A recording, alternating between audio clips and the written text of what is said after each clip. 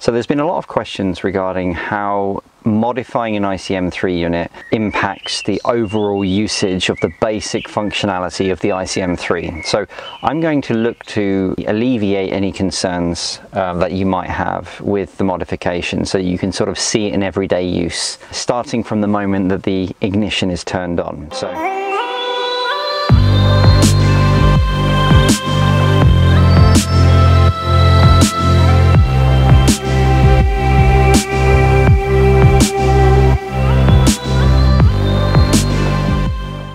This stunning machine is a 9.3 from 2006, which only has 46,000 miles on the clock and is in pretty much immaculate condition.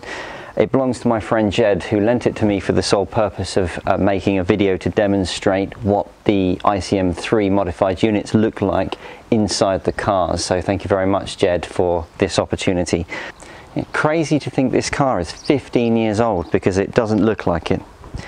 It looks amazing. Here's a few other examples of the Android ICM3 being installed in various people's cars.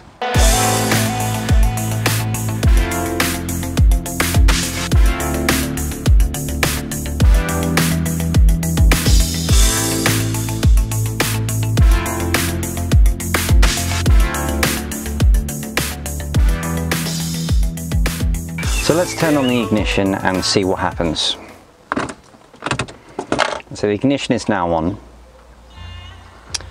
and the radio has come on. So this is playing radio 1, and you can see that it's playing radio 1 because it actually says it on the SID here. So the radio still fully functions. You can still tune the radio in, you can still have preset stations, all of that stuff still works. CD player, still going to work. The basic functionality which you have buttons for here work, but instead you see there's a Saab logo on here and it's showing a loading sign. So that's the difference. Now if you want to have audio from the new modification that you have on here, you need to press the disc button. The first time you press it, it's going to go into CD mode as usual. If you press it once more, it will go to auxiliary. And the auxiliary is the mode that this unit needs to basically give you audio. So if I press play now on the screen, it's playing music from my Spotify.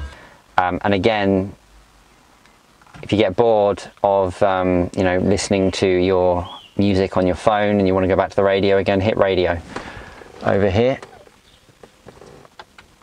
Singers, he has the range, he has the full setup. It just goes back to normal again. And you can kind of so get a context of that's what it's like to have an upgraded system in your car.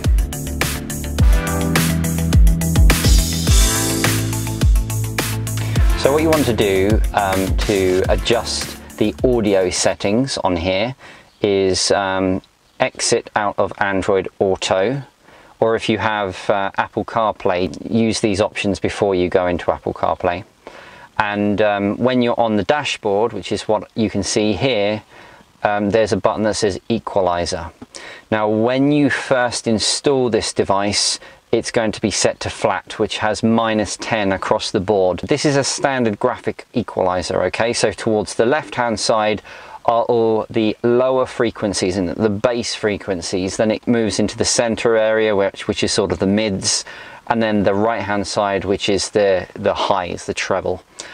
So you can actually modify this and have it however you want. And I will say that you should be very careful when you do this. It makes a massive difference to the sound quality. The flat, well, sounds flat, whereas if you adjust it, it can sound really, really good. So flat is -10 across the board. My custom is zeros, and then I've reduced these ones to -1, -1, -2, -2, and then the rest are zero. So I've got bass and treble sort of higher than the mids. Now it might seem weird to do it this way, but the smallest adjustments make a significant difference to the way that it sounds inside the car, okay? This particular car has upgraded door speakers and dashboard speakers, and the adjustments that I've made on this stereo, personally I think sound the best in this scenario with this car. There's no distortion when you turn the volume up, and the bass is really punchy, and you've got those nice highs from the treble as well. So go ahead and play around with this, bearing in mind of course that these aren't high. I mean, I haven't actually got any of these options above, well, 0. 0 is the highest that I have. They do go up all the way to 60. This pushes a lot of power through your car amplifier, so it's going to cause distortion. If you just be very, very careful with modifying this. It is worth doing it, just be careful when you're doing it.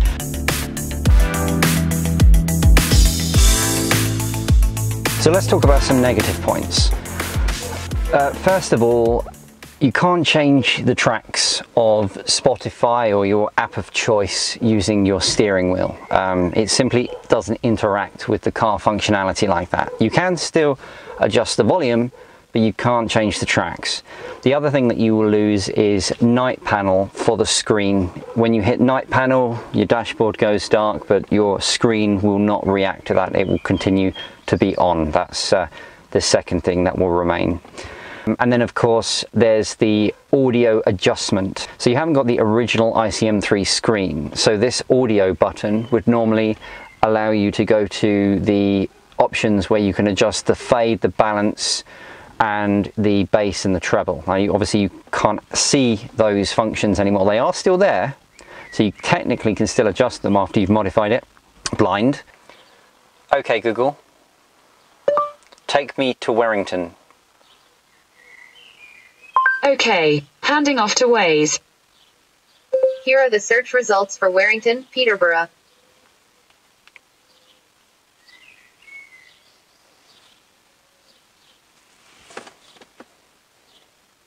Oh, it's literally this simple. Or if you prefer to not use voice control, you can use the screen as well, of course. So I'll just end drive.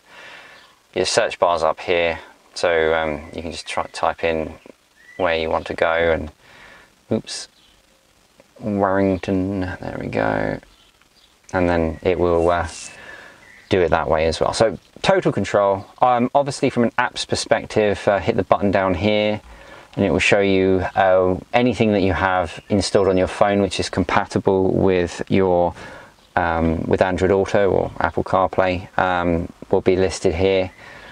And yeah, so it's really as simple as that.